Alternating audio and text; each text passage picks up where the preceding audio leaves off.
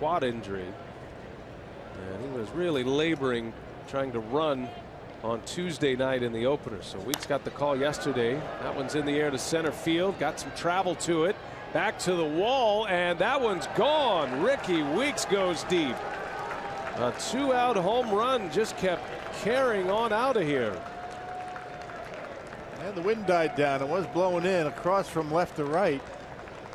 Not much breeze to speak of, but Rickie able to hammer that one out of here to center field. Just never wanted to come down. And well, Rickie's had a good series. Got to start last night. A couple of hits, a walk, an RBI. And now gets the Brewers on the board in the second inning. Our Powerball home run count for Weeks, number 8. Gives Giovanni Gallardo a 1-0 lead.